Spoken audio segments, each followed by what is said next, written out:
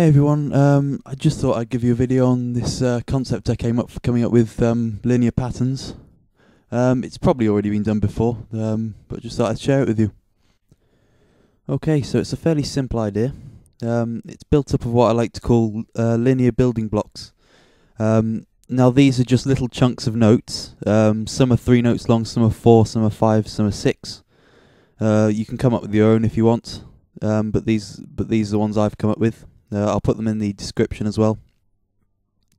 And basically what you do is you come up with a sequence of numbers, and these numbers have to all add up to the total number of notes you're aiming for. So if it's a bar of 16th note triplets, it'll be 24. If it's a bar of 16th notes, it'll be 16. If it's a bar of 32nd notes, it'll be 32.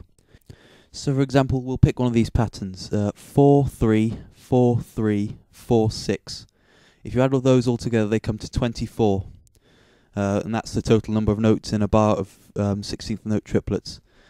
So for the 4, you just take one of the linear building blocks which has 4 notes. For 3, you take one of the linear building blocks which has 3 notes, and so on until you've got the whole thing. With these patterns, you can switch them around, do all sorts of permutations and all that stuff, and that will give you a linear pattern. So for the pattern which goes 3, 3, 4, 4, 6, 4, this is actually the first ever pattern I came up with this, and I quite like it. Right, left, kick, right, left, left, right, left, kick, kick, right, left, kick, kick, right, left, left, right, left, kick, right, left.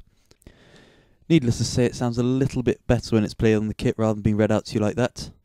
So that's basically it. If you want to come up with any of your own patterns, I haven't even included any flams or anything in there, you'll notice that all the linear building blocks there all start, well, they all start with the right, they could start with the left, but none of them start with a kick. And the reason for that is if they end in a double kick and the next one starts with a single kick, then that's 3 kicks in a row, and it's unless you've got double bass, that's not really very easy. So I think that's about it. I hope you have fun with it. Tell me how you get on.